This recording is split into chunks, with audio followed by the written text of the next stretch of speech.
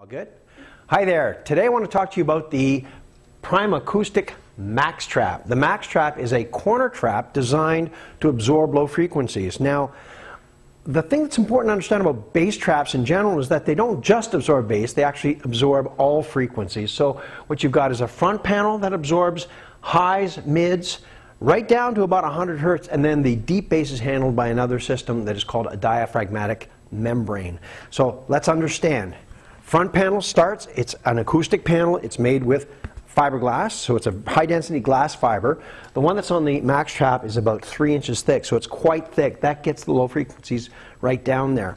The other thing is that behind this corner there's an air cavity, there's a space, and that space really gets that the low mid, that low frequency absorption, which is really important in small rooms. You know, that 100 to 150, 200 hertz range. It's always a big problem in small rooms, so that's what's really great about the MaxTrap. Then inside the MaxTrap you have this really heavy membrane. This thing is suspended inside, and what this does is it flops around as low frequencies hit it. So what happens is this acts like a big giant microphone.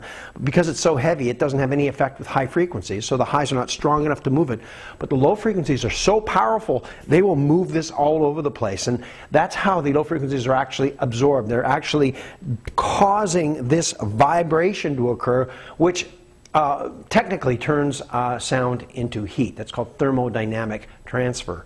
So how does the whole thing work?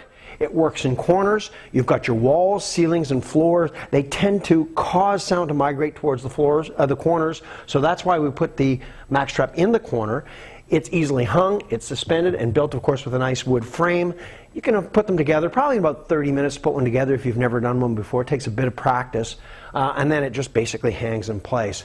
Once in your studio, you're going to find that your low frequency control is much better. You're going to have a lot less problems with modal distortion. In other words, low frequencies echoing, causing peaks and dips in your sound.